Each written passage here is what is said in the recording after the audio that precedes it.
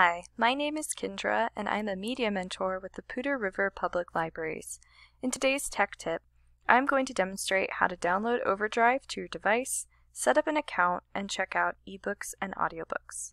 Let's get started. Today I am using an iPad and I'm going to begin by opening the App Store. Once in your App Store, type in OverDrive in your search bar and search. Then select OverDrive eBooks and Audiobooks and select the download icon. If you're using an Apple device, it may ask you to enter your Apple ID and password. Once the app has completed downloading, go ahead and look for the OverDrive icon on your device. When you select it, it will open up and ask you to either sign up or sign in. Let's select Sign Up for a new account. Once you select Sign Up, it's going to ask you if you'd like to sign up with a library card, so we're going to choose that. And then it will want to know what library you're signing up with.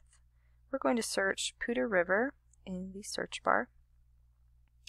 Under Poudre River Public Library District, we can choose any of these building options. It doesn't matter which one. And now we're within the Poudre portal. We can choose our library from the drop-down menu and enter our library card number.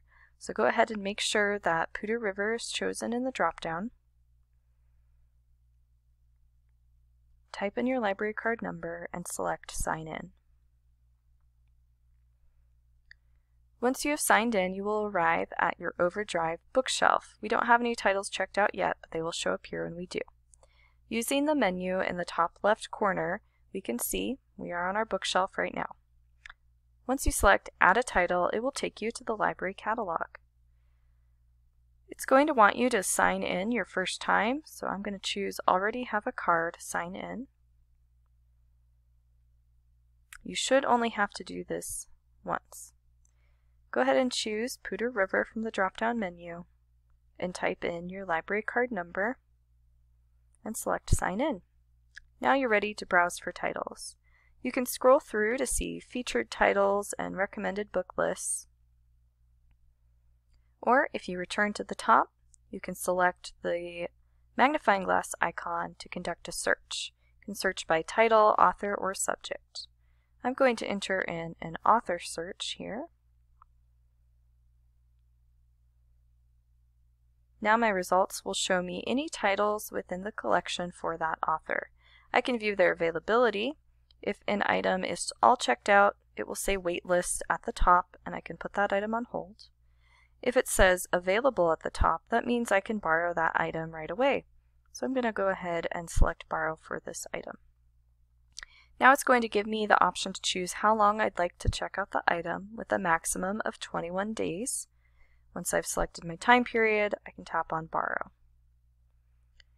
Now it's going to add that book to my device, and it's going to give me a couple options. I can read now with Kindle or download an EPUB ebook. If you'd like to read it in a Kindle app, choose that option. Otherwise, choose download EPUB ebook to read the title directly in the OverDrive app, and that's what I want to do. So I'm going to select that. And that will go ahead and add that title to my bookshelf. You can see here, you can also view the due date for your item. Once it is due, it will simply return itself to the library, or you can choose to return it early. So I'm going to X out of here, choose my menu icon, and now I can return to my bookshelf. The title that I checked out has appeared here, and if I tap on it, it will open up and I can read it directly on my device in the OverDrive app. Can swipe to turn pages. I can use this bookmark icon if there's a page I want to be able to get back to easily, but the app will remember where I left off in the book when I exit out of it. If I single tap on the page, I'll get additional menu options up here on the right. I can choose to see an overview of the book, table of contents, and any bookmarks that I've added. Along the bottom of this menu, I have options to customize my reading experience. I can change font size, font style. I can change brightness and contrast settings. And there's some additional text alignment options here. Along the bottom of the menu, there is a scroll bar. If I drag along here, I can choose to jump through the book to different page numbers.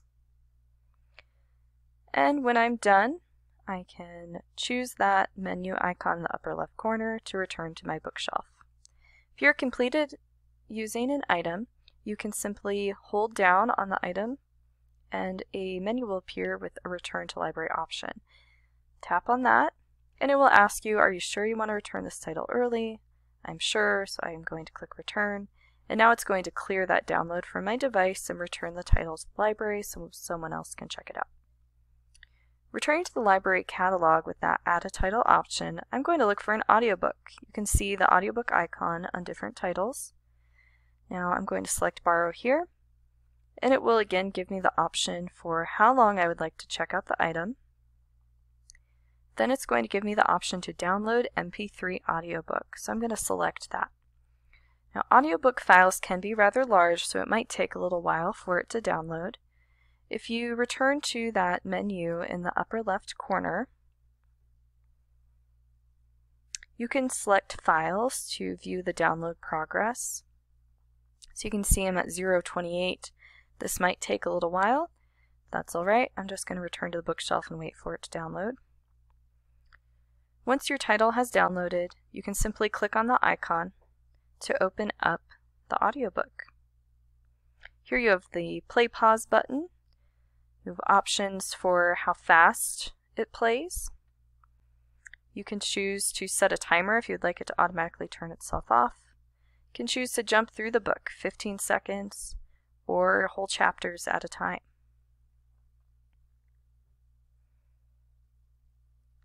And up in the upper right corner, you've got that same menu as in the ebook, where you can view an overview of the book, the table of contents, and any bookmarks that you have selected. Once you're done listening, you can use that menu to return to the bookshelf. And that should get you started using OverDrive. Thank you for watching this tech tip on setting up an account with OverDrive with the Poudre River Public Libraries. For more tech tips, visit our website at poudrelibraries.org or check out our playlist on YouTube.